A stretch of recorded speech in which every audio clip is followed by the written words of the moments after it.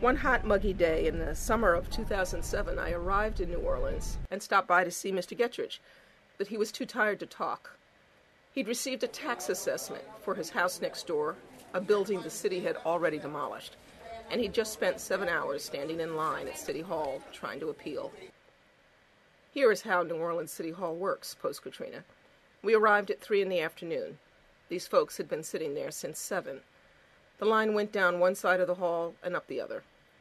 Around 4:30, an officer herded everyone into the auditorium. Okay, this is for Assessor Errol Williams' office only.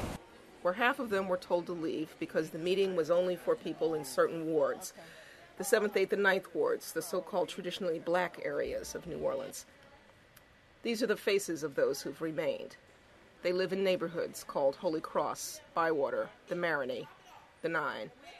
They're men and women who work for a living at the kind of jobs that don't pay when you have to take all day off, to stand in line at City Hall to fight a higher tax appraisal. Look at it for 2008. It was 105 degrees outside, and the pent-up frustration exploded. No, tell Aaron Williams to come down here and apologize. Because we lost a whole day's work of pay because of the stupidity. Upstairs, I found 3 assessors working and dozens of people who'd arrived between 5 and 7 a.m.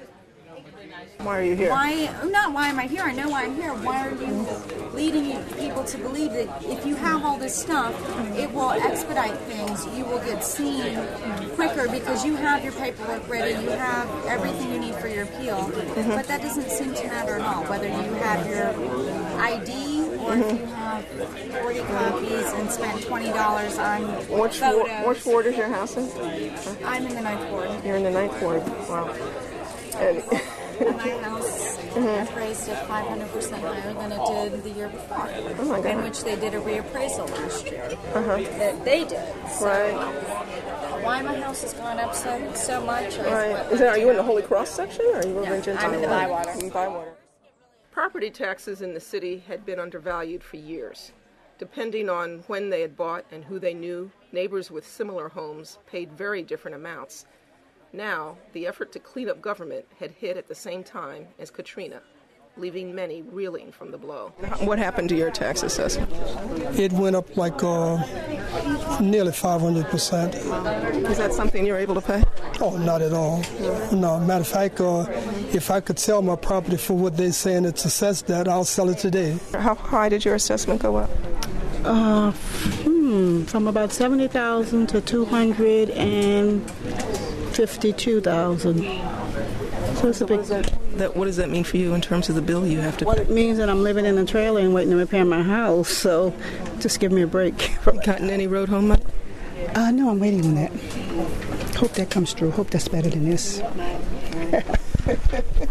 Thanks. Does that make the difference between your being able to stay and having to leave?